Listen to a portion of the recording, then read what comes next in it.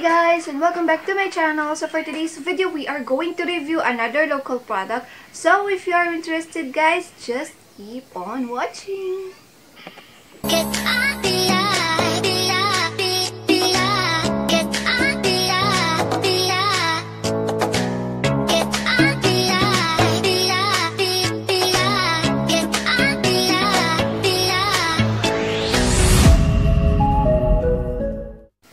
So again, lipstick product tayo guys, or lip product tayo. And this product that I'm talking about is from, ayan. Ayan, kilala nyo ba to? Sigurado yung iba dyan, kilala to. So this is the premium stain, or tinatawag nilang TPS. And this is their all-natural lip matte or matte lip tint. All natural ingredients dito guys.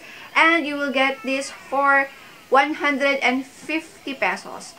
Tapos, ang net weight niya is 30 FL, ounce, ganyan. So, wala siyang gaanong nakalagay. It's very minimalist sila. Ang nakalagay lang dito is the premium stain. Tapos, yung meron siyang pa-corona dito. And then, yung shade niya, which is Bella. And, of course, yung kanilang Instagram name, the premium shop, or the premium stain. Tapos, all natural ingredients. Tapos, kung ilan yung alaman nito. And then, 1 year ang expiration date niya pagkabukas mo or upon using it.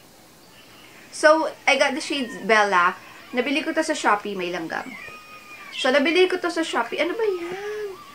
So, ayan. Sa Shopee ko to nabili. And I got this for, yun nga, 150 pesos. Tapos, ganito na siya. And first time ko makatry ng tinted matte lip tint. Ayan. Tinted matte lip tint. Tama ba? So, ayun, ang shade na kinuha natin is Bella. And swatch na natin siya. Hindi ko na kayo pasasabitin pa. Kasi, super excited na rin ako na makita nyo yung product na to. So, ayan siya, guys. This is in the shade Bella. And matte talaga yung finish. Alam nyo, may naaalala ko dito. Yung color tint ng Colorette. Ganda na shade niya. Para siya. Tapos, actually, kaamoy pa siya ng Colorette. Ayan o. Hindi niya sinasabi kung ano yung mga ingredients dito. Basta ang nakalagay lang is all natural ingredients. So, ayan, matte. Nauso yung mga ganito. Yeah. Nauso kasi yung mga ganito, guys. Yung mga lip tint na matte. Yung iba kasi may gel type, tapos ito matte type. So, itry na natin siya, guys. Oil. Hindi yan oil, ha? Cream yan, yung ginagamit kong rejuvenating set. So, try na natin siya, guys, para makita ninyo.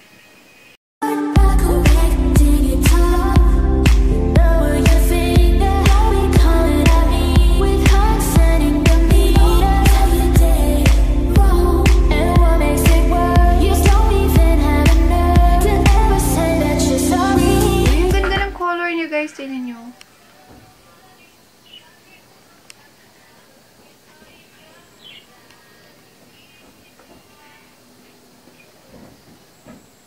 Ayan, this is in the shade Bella.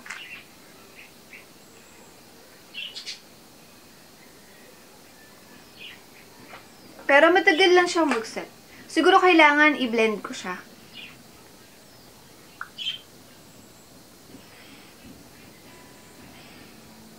Pero guys, super love it.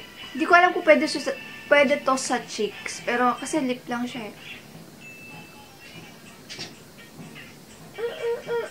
Hindi naman siya transfer proof. Pero guys, super love it kasi ang ganda ng color niya.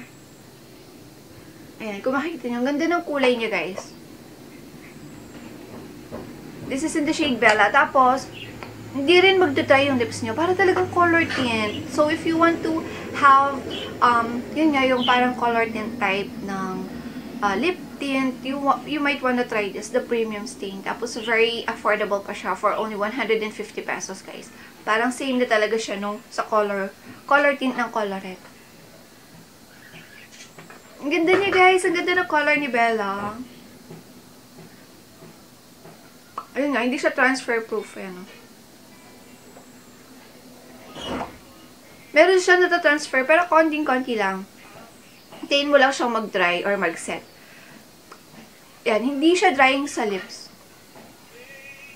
Maganda siya. Parang talaga siyang color tint ng colorette, guys. Try nyo na. Meron silang FB page, I think, pero mas active yata sila sa IG. Ganda niya. Super. Kung gusto mo magkaroon ng ganon, yung parang colorette something. Ayan. Tapos, medyo you are on a tight budget. Yan. Try nyo to, guys. Maganda siya. Promise. May balak pa akong isang shade na ito-try sa kanila. Yung Sonia. Parang yun ang best seller din nila. So, try natin yan and I will give you an update, guys. So, for this, maganda yung shade ni Bella. So hard, Mom. So hard. So hard. So there, guys, I hope you like this video, and if you do, please don't forget to hit like or subscribe.